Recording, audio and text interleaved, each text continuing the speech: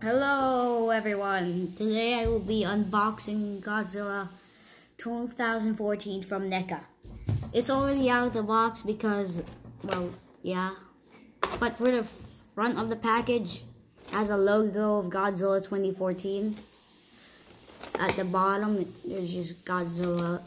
Down here, another Godzilla, nothing up. But in the back, you can pause right now so you can read this right here.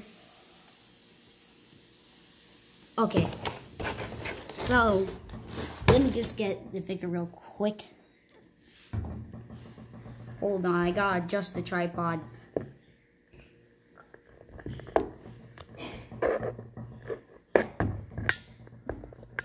Alright, sorry about the movement, but here is the figure. Hold on, you know what? This is not easy. Here is the figure. I'm stuttering now. I don't really understand how the tail works on this guy. He has legs, you can move them up and down, not fully. He has arms, you can elbows which can move. His arms can do a full 360. He has a head.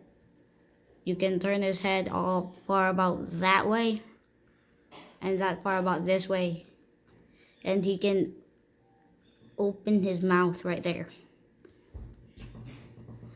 Other sides from that, the tail, I'm not sure how it works. You have to pop on the tail though. It's gonna be hard.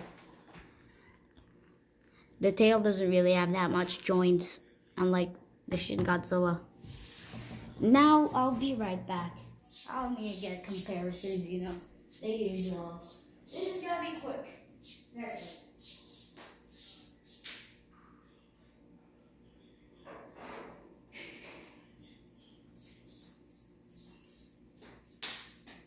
Alright, I'm back. Now I have comparisons. Hold on. There's Godzilla 2014 Neca next to Bandai Creations Godzilla 2000.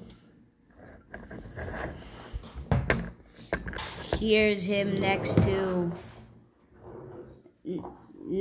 Godzilla Neca 2016 Spitfire version.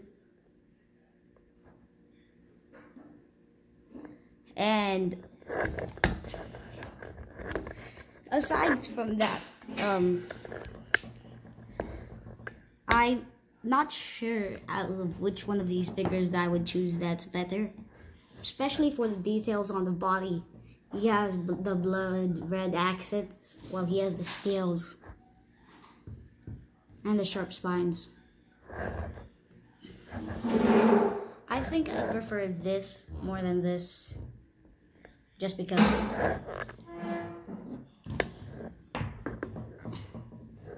Well, this is the cheapest one.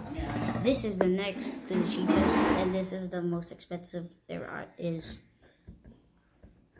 Aside from that, the reason it's the most expensive because it comes with two beams.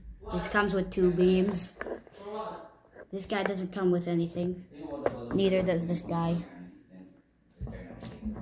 Anyway, this, I don't know how, but somehow this is shorter than my Godzilla 2000 unboxing video. For some reason. I don't know why.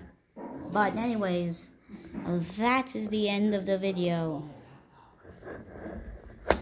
So, bye-bye.